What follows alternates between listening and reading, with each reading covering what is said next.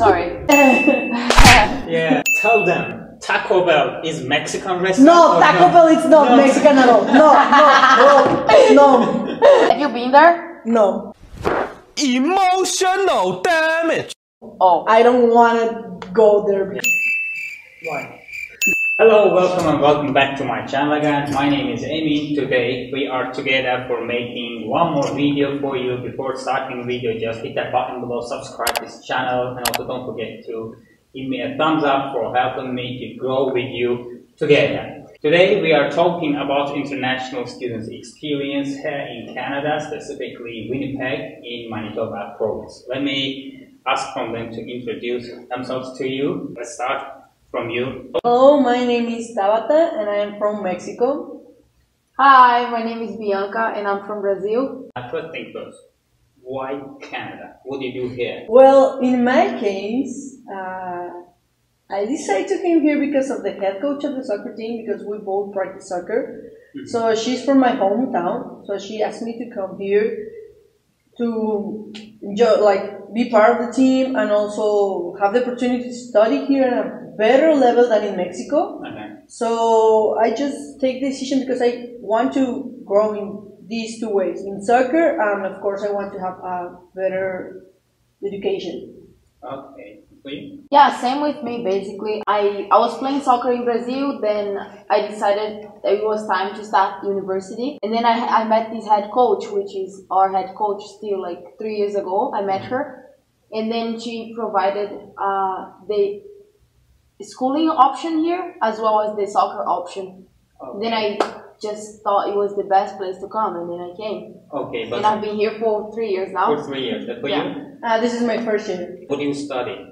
Well, right now I'm in U1 trying to go to science for chemistry. Okay. And the undergraduate, well, yeah. Yeah. Okay, for you? Yeah, I'm in my second year of engineering, biosystems engineering. Biosystem. Yeah. How do you manage studying and also the playing soccer, especially in Canada? It's cold and it's not like a usual for playing soccer, and you are coming from the origin of soccer from Brazil. It's really hard to manage because we have to practice every day for 2 hours. So every day for 2 hours we have to dedicate time for soccer, and this is the main practice. You also have extra practices, like you go to the gym, you do other activities just to be good for soccer. And other than that, you have to study. So that's why we only take 3 classes. If we take more than 3 classes, it's impossible. It's impossible. We don't have enough time because most of our players also work. Well, us as international students, we need to work to pay our bills. So we work, we study, we train, we practice, and also we need to have our social life keep growing, because if not, we're not going to do anything. Do you have social life there?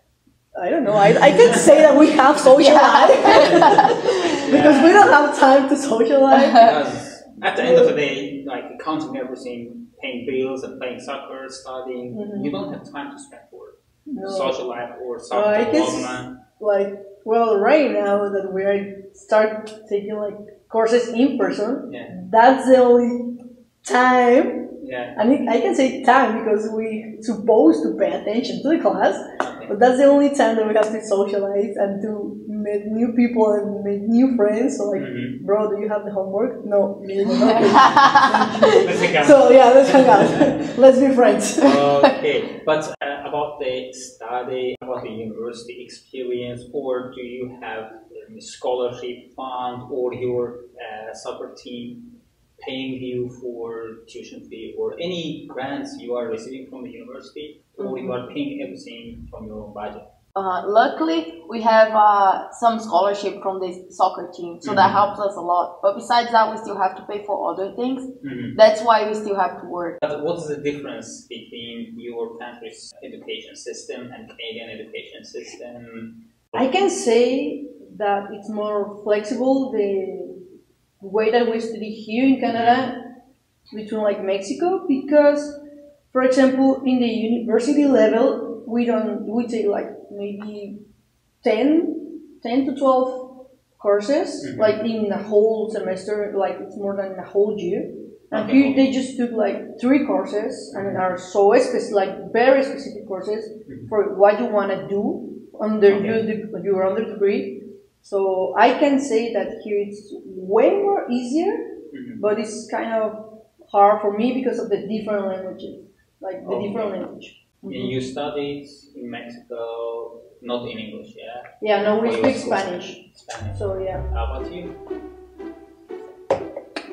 Sorry. Yeah. We speak Portuguese. Yeah, so in Portuguese, and then I came here, I had to study in English, of course.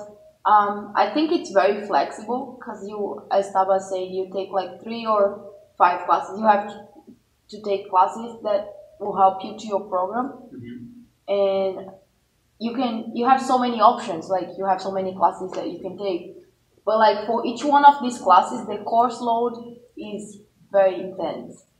So you have many assignments, you have many tutorials, many things. So it's so fast. Like when you close and open your eyes again, you are already in the midterm and you have to study for the exams, and yeah, it's so fast. But playing university soccer team, does it help you for passing the exams or making easier or contributing your study program? Not at all. They are. It doesn't help at all because it only takes more of our time. Yeah, but we try our best to focus on school, you know. But school first and then soccer second. Sometimes doesn't work like that. We put soccer first because we really love soccer. Like balance those things are so hard. Wow. Yeah.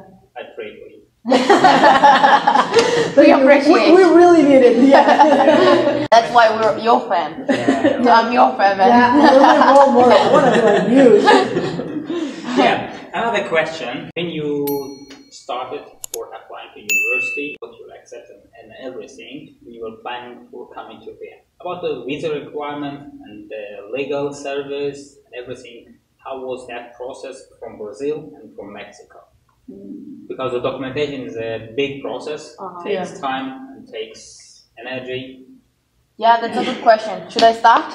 Sure. Okay. So in my case, I was already here in Canada, but I was with how do you say? Visitor? Yeah, ETA. visitor visa. Okay.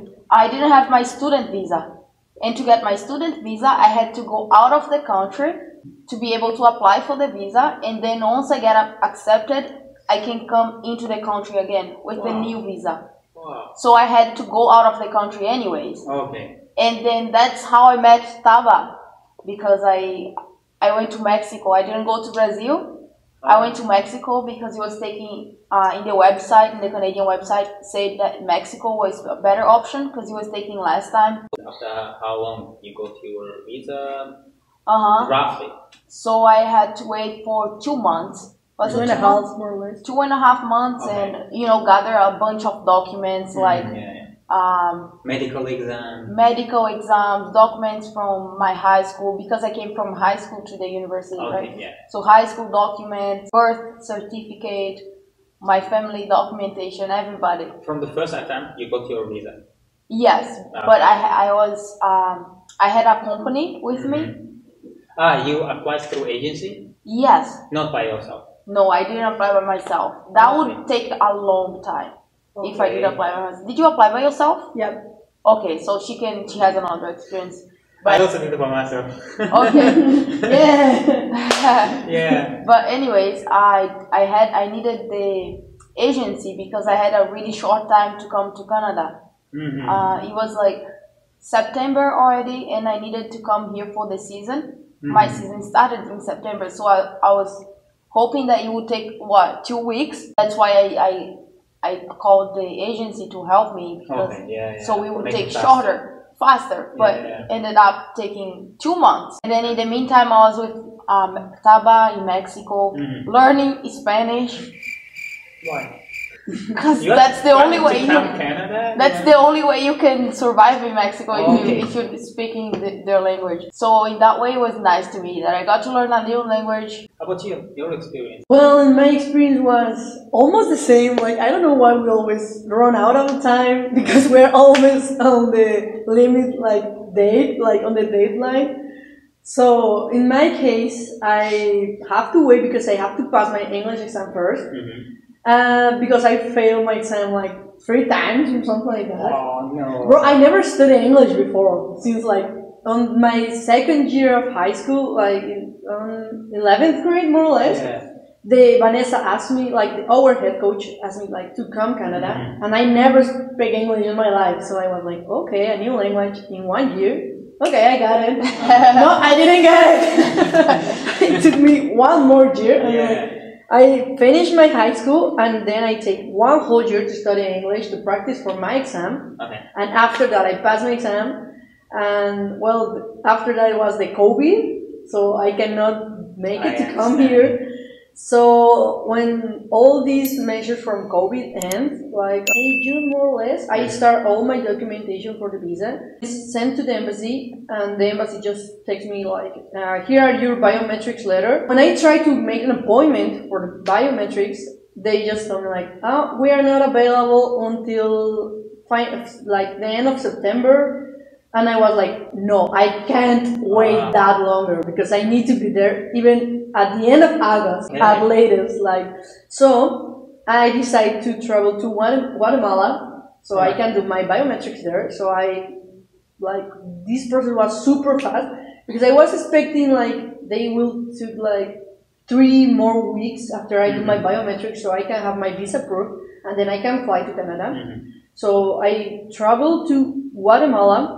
I spent there like 3 days because I arrived. The next day I have my appointment, and after that I just come back to Mexico. Super fast. And after that, like maybe less than a week, I just received my visa approved, and a week later I just came to Canada.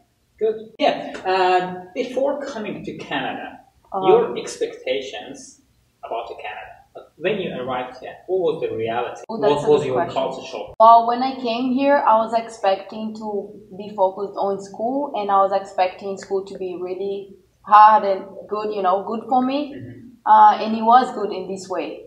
So I have no regrets about school. Soccer, I knew soccer was growing. So if I wanted the same level as I had in Brazil for soccer, it would take a long time. I knew that it was still growing, but I was willing to come here and I was willing to, study and help with soccer. And I don't think I don't have, sorry? To contribute. Yeah, if there is one thing I want to do in my life is contribute to other people's lives, Yeah. But regrets, I don't know, maybe. Okay, but how about the culture shock? Culture shock. Yeah. You go first. Oh, okay, that's a big deal. Okay, culture shocks. Yeah. Well, I don't think I can regret about the culture shock because I was expecting that people here in Canada was cold. They don't talk too much. They are just kind with people, but not that kind. So this was better than I was expecting for the people because people here are so kind. And for example, in my country, in Mexico, we used to be so huggy persons. So we love to hug. We love to demonstrate love to our significant others. And I was like so worried about that because I was like, bro, I really love to hug a person, and maybe in Canada they don't love hugs, and they will punch me in my face and hit me and tell me go away, go back to Mexico because we don't love hugs here. Something really because you are a girl. Maybe, maybe. If I'm going to hug someone, they'll say, get out here. Why are you? Maybe. Yeah, that's a good point too. Yeah, maybe that could be. And also, for example, talking more about, for example, food. In Mexico, they love spicy food. But I don't know why I hate it. I don't eat spicy food at all. She's a fake Mexican. I'm a fake Mexican because I don't eat spicy food. So I was expecting like, oh bro, I'm going to be super famous in Canada because in Canada they don't eat spicy food. And when I arrived here, all Canadians told me, we love Mexican food, we love spicy food. I'm like, I don't cook spicy food, bro. But tell them, Taco Bell is Mexican restaurant? No, Taco Bell is not Mexican at all. No. Have you been there? No. Emotional damage. Oh, I don't want to go there because the real taco, it's not that big. Yeah. No, that's not a taco at all. It's so hard to find Mexico stuff here, but when you find it, it's also very expensive. So you just try to go for what you have here and try to use your imagination to cook something similar that you used to cook in your own country. Yeah. To get Mexican taste. Yeah, it's not the same. I try so hard. I really try my best. I spent like 1,000 hours on the kitchen trying to taste that Mexican food, but no. It doesn't work. It doesn't work. No, it's just not the same. But how about Brazilian food culture or any products you are she don't eat. finding? She eat here. Sometimes when I'm home alone, I usually make Brazilian food. So if you come over this weekend, I'll make some Brazilian food for us. Alright. But yeah, when just like her, whenever I find something that is from Brazil in the grocery shop, it's so expensive. There's one Brazilian restaurant here. It's called Carnaval. Don't name it. Don't Okay. No, I'm joking. It's called Carnaval. It has the same name as the holiday. Okay. Carnaval. It's a big holiday in Brazil. Yeah, but at least like once in a month. Okay. Next question about the part-time job or full-time job opportunities while studying, being an undergraduate student. Your chance for finding a job and your experience. Okay. Is it easy to find a job? I know that in university, in campus, you can find many jobs, but you just have to apply in the right time. You just have to be checking the website, you know. According to the visa, you can, like as a full student, you be able to work 20 hours, like by week, I guess, and you can't work as a childcare, stripper. I'm so mad that they don't allow me to be a stripper. I can I can win more money. I mean, I need money, and that's a really good way to win money. But they don't allow us to be strippers. So, okay, That's so funny. okay. I don't have time anymore because of soccer. It's So making money, Yeah, but like- you can do it without telling them or freelance stripper. yeah, I will do a stripper with my flag of Mexico. Woo! But I know that when it's summertime, you can work full time. Yes. Yeah. Full-time, yeah. So in summer between May and August, you can work the 40 hours a week. You need to drive to go somewhere else. So they offer jobs, but sometimes they require too much. And they pay, if I can remember, $16 per hour, more or less. Okay, minimum. But your driving license from Brazil or Mexico work there or no? No. I have a Winnipeg driver's license. Okay, you already Yeah. got it. It works, I just don't have a car yet. We're going step by step. Yeah. But last question about your advice to people in Mexico or Brazil. Do you recommend them to come to Canada to settle down their life or study here, work here? What advice you have or tricks you want to tell them before coming or before making a decision and they can have information from you? Well, I would recommend, yes. Yeah. It's a different country, but you know, a better quality of life you have here than you have in Brazil, in my example. You can get a job easily here. If you have certificate or diploma. If you have certificate or diploma, coming here and having a job here, it's totally doable, you know, totally Okay. doable. It's way better.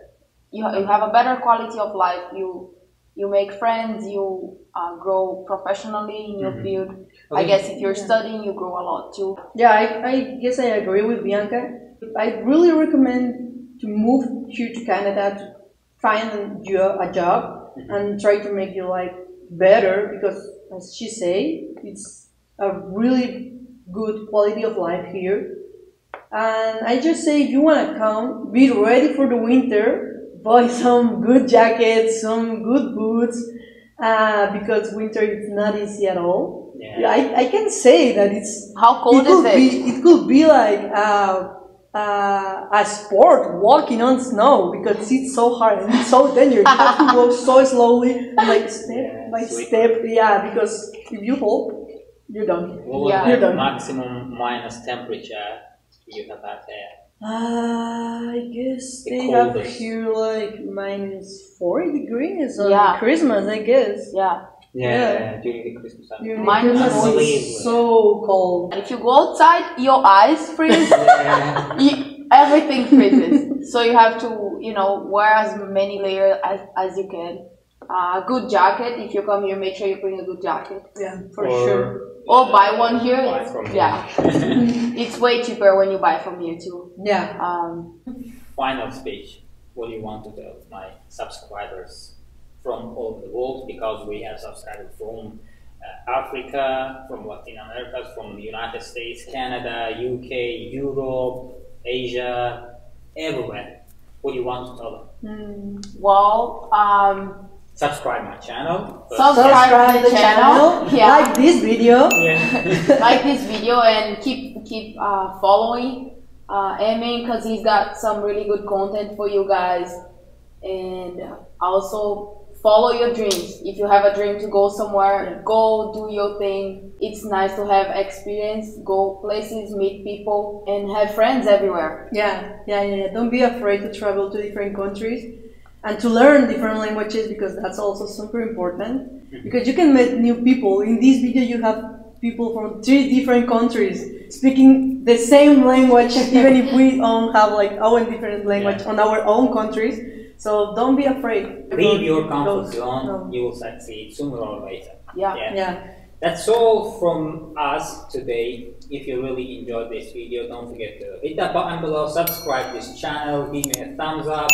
And if you are interested in any questions, comment below. We are more than welcome to answer these questions. Which video you want to see the next time, also comment below. I will make it. Yes. Okay. Thank That's you. it. Bye. This is Kai. Thanks so much. Bye.